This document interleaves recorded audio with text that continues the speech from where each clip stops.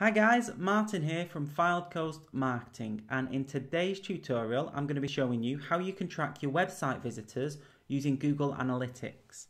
Now if you're not currently using Google Analytics or something similar, then you really need to be. And there are three main reasons you're going to want to be doing this.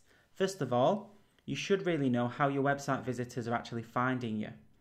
Now you should know where your website visitors are from, i.e. their location, whether it's local, national, international.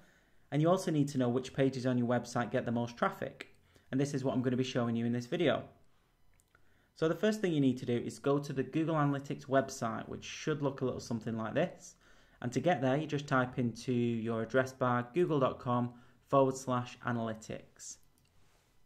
Now, providing you already have a Gmail account set up, it's really easy to get registered with Google Analytics. And if you're already signed in to your Gmail account, you can just select Access Google Analytics. Now, if you've not registered yet, this screen should appear.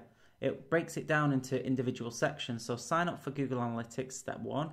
Step 2 is add the tracking code to your website. And step 3 is learn about your audience. So from there, you just have to click the sign up button on the right. Now, once you've signed in, it should bring you to a page that looks a little something like this. And the only thing that you need to worry about is filling in these boxes here. So the first box, it asks you for your account name. So just the general analytics account name would go there.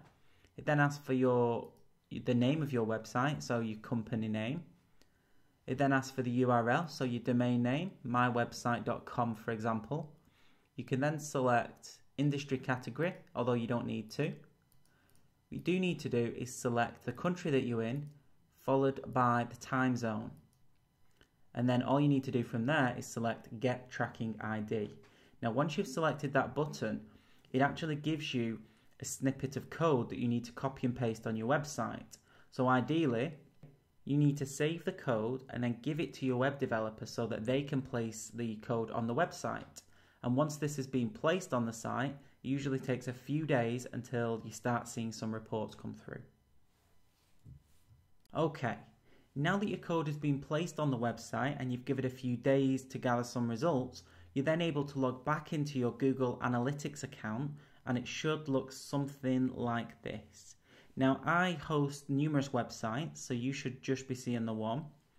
I'll just pick an example of a website to show you and then select all website data. So select the name of your website and then all website data. Now this will bring you to your dashboard, which basically shows you all the information regarding your website. And this area here on the default page shows you an overview of the last 30 days. So as you can see from these results, it shows you the number of total monthly website visitors. It also shows you the number of total page views and also the average amount of time that people spend on your website. And you can also change the date at the top. So if you'd rather see a weekly breakdown as opposed to a monthly breakdown, then you can do that too. Now, if you scroll down to the bottom of the page, you can actually check the location of your website visitors on the demographics section. You can select the language that they speak. You can see the country. You can even see the city that they're in. You can also see how they're viewing your site, like which browser they're using. You can see which operating system, and you can even tell which internet service provider they use. So the possibilities, they're endless. Now the next section I wanted to show you actually breaks down where your web visitors are coming from. So on the menu on the left, you need to select acquisition and then select all traffic. This will give you a breakdown, as you can see here. It will give you a breakdown with all the information. So it details if the traffic's coming from Google search or Google AdWords or maybe a social media account or anywhere else on the internet that's sending traffic to your website. Now by knowing this, you can then see which aspects of your marketing are working best. Okay? Now the last thing I wanted to show you is how people are actually using your website, i.e. once they're actually on your website, which pages do they visit? So if you click the behavior tab on the left,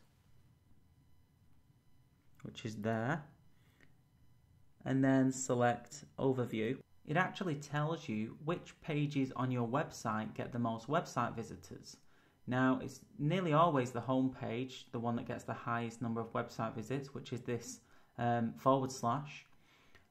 it's always interesting to know which of the other pages on your website are drawing the attention of your website visitors. You'd be surprised to know that it's sometimes the pages you least expect actually get quite a high number of visitors. So make sure that you check this section of analytics as regularly as possible. Now that's pretty much it for this video. Now we could spend all day going over the different sections within Google Analytics, so I'd advise you just to have a play about with it. Now the 3 areas I've touched on are the ones that I use most of the time, and they're probably the most useful for small businesses.